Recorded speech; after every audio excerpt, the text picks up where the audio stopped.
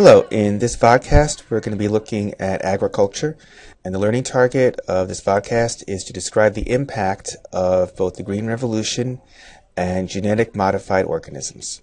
First, the original way that agriculture was done is either called traditional agriculture or subsistence agriculture. And this first picture here shows a typical way that it's done. It's using human labor and draft animals. And this system is still used today in developing countries, and it's used by 2.7 billion people. This is different from today's in that it still uses polyculture, which means that many plants are planted together. And in America, one way this is sort of seen is in this picture here. If you look at this picture here, this is the way the American Indians used to do some planting called the Three Sisters, which is corn, squash, and beans. What would happen is that the corn acting as a pole for the bean, which is a vine, to grow on, and those two growing together, when you put the corn and the beans together, that gives a complete protein. And also the corn draws the nitrogen out of the soil, and the bean is a legume, and the legumes, remember, have those nodules with the bacteria in it, so it's adding nitrogen to the soil. So the two sort of work together. And what the squash does is that the squash is a low-growing plant, and they have big leaves, and those leaves are protecting the soil from erosion. So that type of agriculture works quite well. In the tropics, the type of agriculture that they use, particularly in the tropical rainforest, is called slash and burn. The problem that they have in the tropical rainforests is that the soil is very poor quality soil, because as we saw earlier in this unit, is that because it rains so much, nutrients get washed away. When you slash and burn, the burning puts nutrients into the soil. So for a few years, the soil has nutrients, and for a few years you've got good soil, so they farm for a few years, and then they let it lie fallow for 10 to 30 years for the forest to regrow, and then they'll come back and farm there again. So slash and burn under that. Then we come to, in the mid-20th century, the first Green Revolution. And this picture here, you see how it's quite different from what we saw before. Gone are the Three Sisters. Instead, we just see one plant, and gone are the draft animals. Instead, you see huge machines that are doing it. So it's all one culture, monoculture. And one big result of this, if you look at the graph over here, we're just using a few plants, and also we're producing lots and lots of them. So the yields increase greatly. And here's some notes on how it was done. Three main steps in how the Green Revolution was done. First is just use a few key crops, corn, wheat, and rice, and they are selectively bred for high yield and growing in monocultures. And the second step is to use large amounts of fertilizer, pesticides, and water to greatly increase the yield. Fertilizer is a limiting factor so they can grow a lot. Pesticides kills the pests, and also herbicides too, kills the weeds. That will limit their growth, and water is another limiting factor. And then multiple cropping, where that same area in the course of a year, just grow several crops over the course of the year, and that will increase the yield also. Here are the results. Mexico is the first place where the Green Revolution was tried. In the process of 20 years, Mexico went from importing half its food to exporting 500,000, and corn yields jumped from 25 bushels per acre to 130 bushels per acre. There's also an impact, and some impacts are positive and some impacts are negative. A positive impact is that the food production has outstripped population. So we learned earlier about Malthus, and how Malthus predicted that human population was heading towards a crash because food production grows geometrically and population grows exponentially. But now what's happening is that food production is growing much, much faster than was predicted by Malthus. Also, since 1970, this Green Revolution has expanded to tropical and subtropical climates. Back in the 1950s, 1960s, it was primarily just for the temperate. Now here are some negative impacts of it. Out of 50,000 edible plant species, we're only using a few of them. And also, of the crops that we use, genetic diversity is decreasing. Like in Sri Lanka, they once planted 2,000 varieties of rice. Now they plant only 5.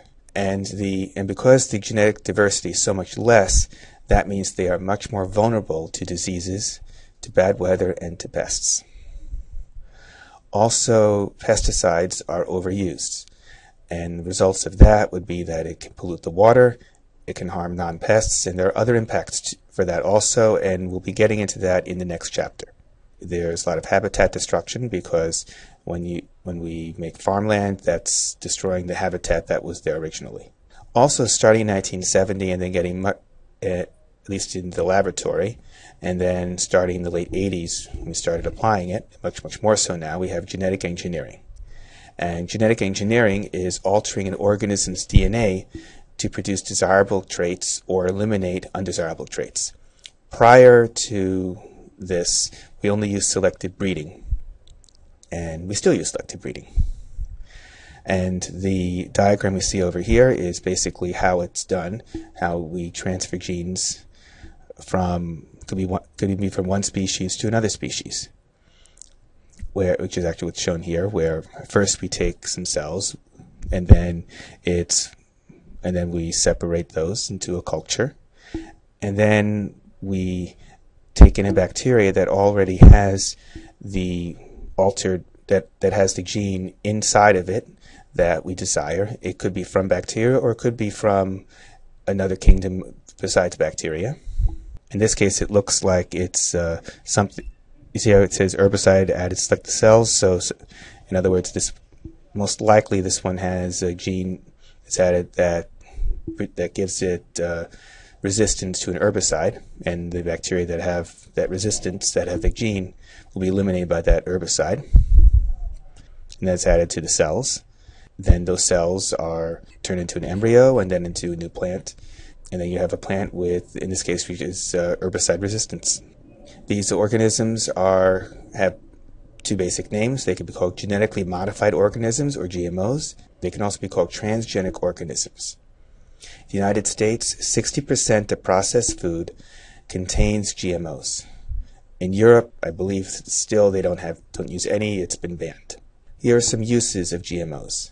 They can produce crops with pest resistance, wider tolerance levels to frost, drought, low nutrient soils, salty soils, etc., which can be very good here, not just here in developed countries, but also in developing countries. It can improve the protein or vitamin content of the crop.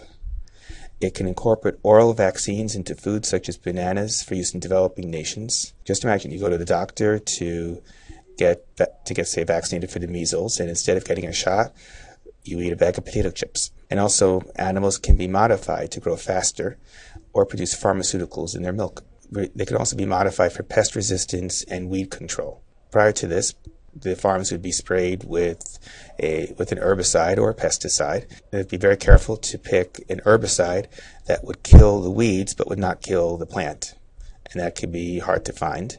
But if you can find the gene that produces resistance to the pesticide, then you can end up with spraying that, and your plant survives, and that's what Roundup Ready does.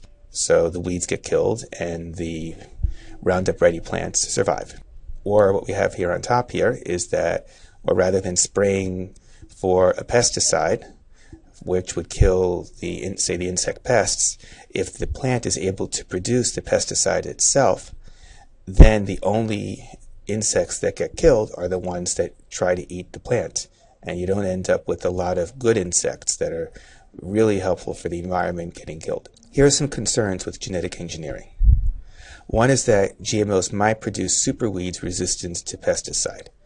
Like, what if you're growing herbicide-resistant sunflowers, and then the sunflowers will breed with the wild sunflowers, and all of a sudden you've got a batch of wild sunflowers that are superweeds. Also, native biodiversity may be reduced by introducing novel toxins. Technology also may only be available to the rich, making family farms uncompetitive and driving poor nations further into poverty. because the biotechnology countries are there for profit. And one thing that also they're doing is that they make the seeds so that they won't be able to produce that the plants won't be able to produce new seeds. So the farmers can't make their own seed stock. They have to keep coming back to buy more. And plus, those are also can be more expensive. Genetically engineered seeds are more expensive than regular seeds. And there's also concern that genetically modified animals could escape from captivity and outcompete their wild relatives. And an example I have here is that salmon that have been genetically modified so they make more growth hormone, they grow 7 times faster. Now, government policies are also very important in agriculture and helping us produce enough food for everybody. In the United States, the government subsidizes certain crops so that during bad years, like what we had this year when we had one of the worst droughts, right, our farmers can do well. And one problem with that is that it encourages farmers to plant all the land that they can, and even the land they shouldn't, land that is easily eroded. The Food and Drug Administration declined to require labeling on food that contains GMOs. So when you go to Pathmark or another supermarket and decide to buy food, you don't know if it contains GMOs. And the reason why is they say that it's so similar to the traditional that it doesn't need to be labeled. And GMOs are banned in Europe, so different countries require different things.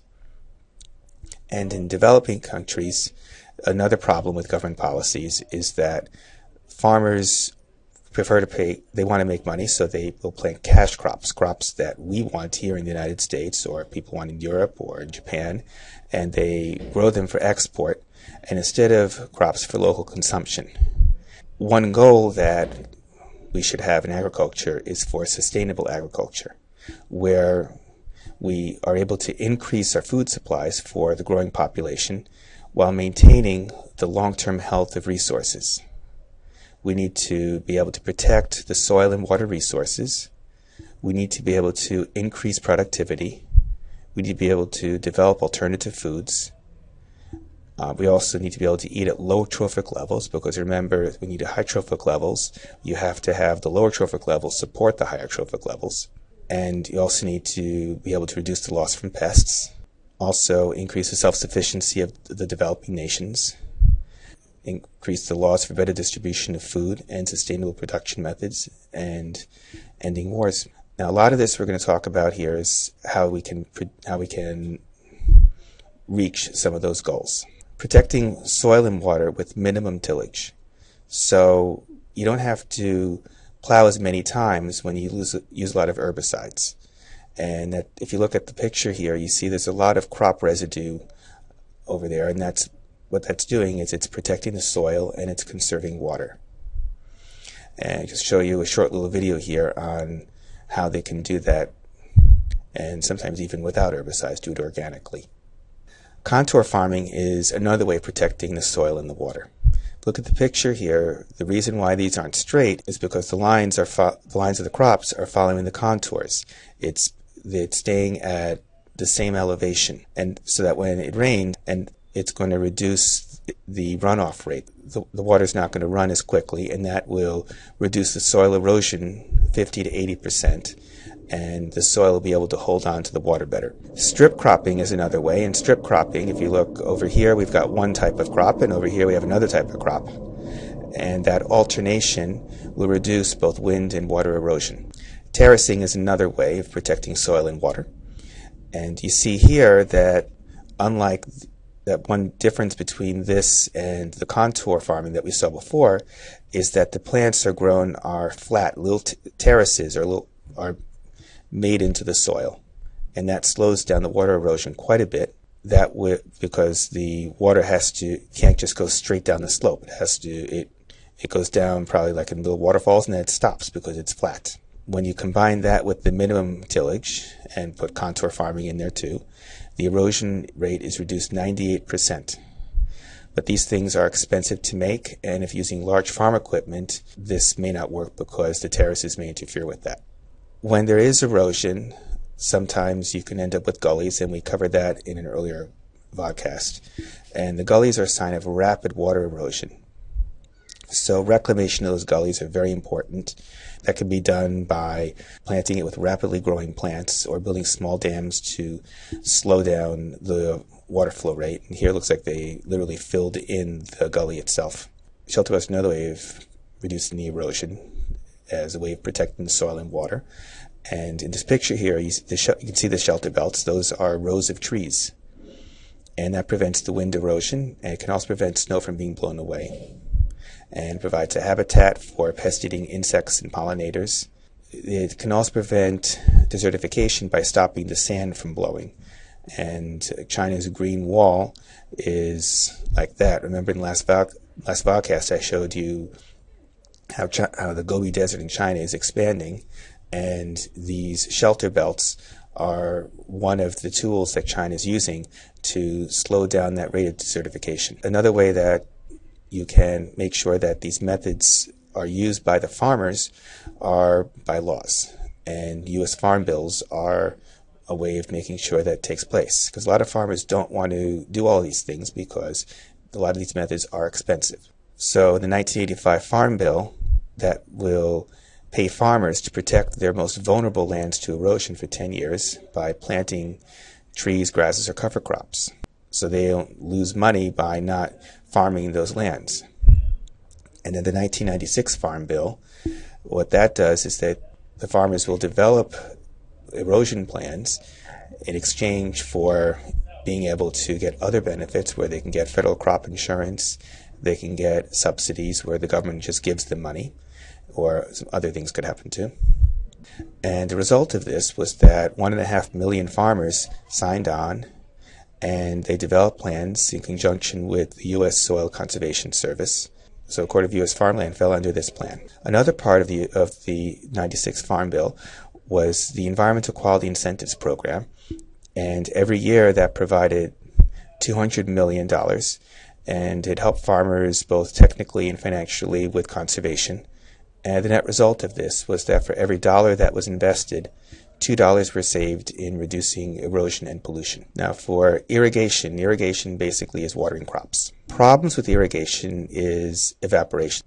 Like if you're, say in the summer, you're walking around here in Springfield Gardens or anywhere else in Queens, and you see people watering plants. If they're, say you've got a sprinkler out, when the sprinkler is going, if it's going in the daytime on a hot summer day, some of that water won't even reach the ground. It gets evaporated.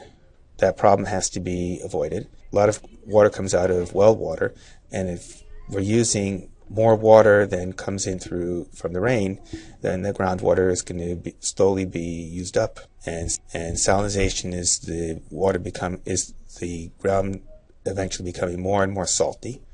And waterlogging is overwatering. Water sensors can help in that. It can tell when to water so the soil has become too dry or too wet.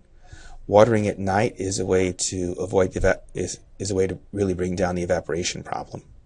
Another way to bring down the evaporation problem is to transport water in pipes, or if you don't use the pipes, at least line the ditches so that the water will reach where you want to water and not just sink into the ground before it gets to your crops. Here's a very common method of irrigation. If you're flown across the United States, you might have seen scenes like this and wondered what it is, and now you're going to find out, where you see these green circles. Those are farms, and those circles are green because what they do, you see this line over here, that is a center irrigation pivot. If you look, here's a close-up of it, and basically that waters the plants, and it goes around in a circle, pivoting around the center. The problem with that, of course, is evaporation, and one way you can make that better is have the water point down rather than point up. That way the water spends less time in the air, and there'll be less water to evaporate. And of course you could water at night too. A way you can have the water spend even less time in the air is to use something called drip irrigation. And you see in this picture here all these pipes that are along the ground here going to each of the plants. This is a drip irrigation system. Nothing gets really sprayed out into the air. The water is brought really close. If you look at this close up over here, you see you got this little tiny sprinkler barely spraying the water, and the water is basically applied directly to the roots. So it's barely exposed to the air. Very little water is evaporated that way. Now for fertilizers, we have to fertilize the soil. Otherwise, we're not going to get the amount of yield that we need. Without these synthetic food fertilizers, our food production would fall at least 40%. One problem with it is that it only partially restores the soil fertility. It doesn't have everything that the soil needs. That is, doesn't have everything that the plants take away when they grow. It's good to use organic fertilizers. These will not just increase the yield like synthetic fertilizers, they'll also increase water retention. They will decrease the leaching, so the fewer the nutrients will get washed down deep into the soil. It'll also decrease pH shifts, and decreasing pH shifts actually in turn decrease the leaching. Organic fertilizers, well, there are two kinds. One is animal waste. And so by using organic fertilizers, they also have two problems. Because if an animal farmer has lots of animals, they can produce as much waste as a city, and these farms, unlike a city, are not required to treat the manure. And that manure could just get washed into the rivers and the lakes and cause lots and lots of pollution, which it does. And we'll get into that in another chapter. But if you take that waste and turn it into organic fertilizer, that stuff can then be used sustainably and usefully.